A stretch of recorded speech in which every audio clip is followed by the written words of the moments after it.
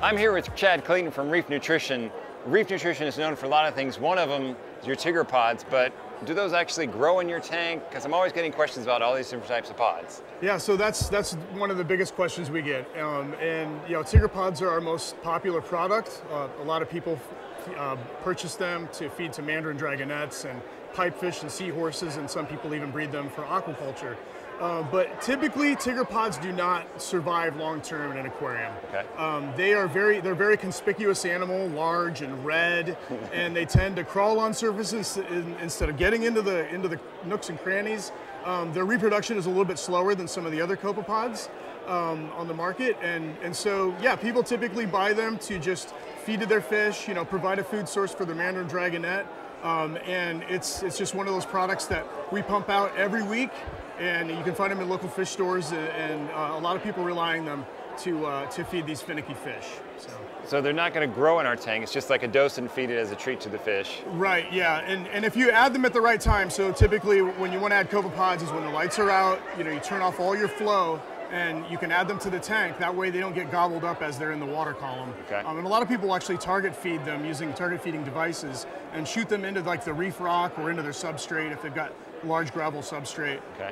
And then another place to put them is a refugium. You know, there's no fish in a refugium, so you can actually foster a population in a refugium as long as you're, you know, providing them with enough habitat and feeding them things like phytoplankton. Which you guys have. Feeds. Yeah, and that's one of the things that we're famous for is our Phyto Feast, which is a 6-species blend of phytoplankton. We sell a live version and a non-live concentrated version, and it's the most concentrated phytoplankton on the product or on the market. We actually are a phytoplankton farm in California. We grow about 1.5 million gallons of phytoplankton, and we sell algae all over the world to a number of people. So if I have a refugium, turn off the flow, put in the pods, put in some phyto, walk me through that.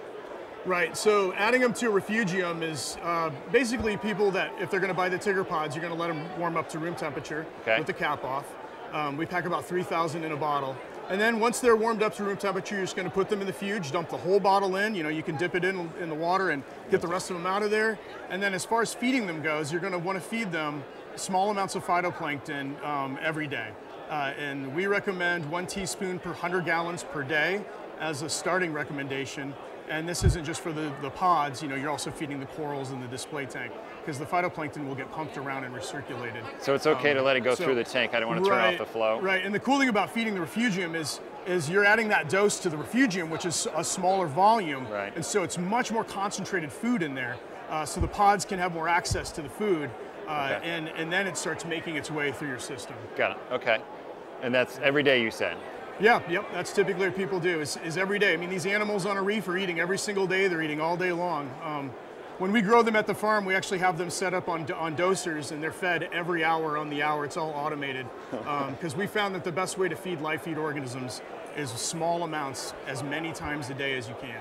So we grow them in if we grow the Pods either in a culture or in our refugium, how do we get them into our tank? We just put rubble in there? Yeah, it's interesting. You know, some people will take rocks or sponges and leave that in the refugium, you know, for like a couple of weeks.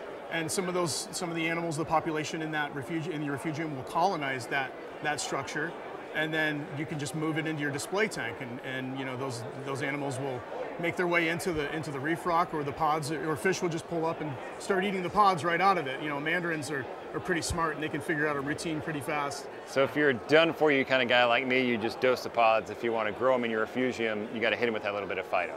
Right, yeah, yep. Yeah. Awesome. And pods benefit from phytoplankton in general, so yeah, it's good to dose to your tank, and your corals will eat it as well. So I got work to do. Thanks, Chad.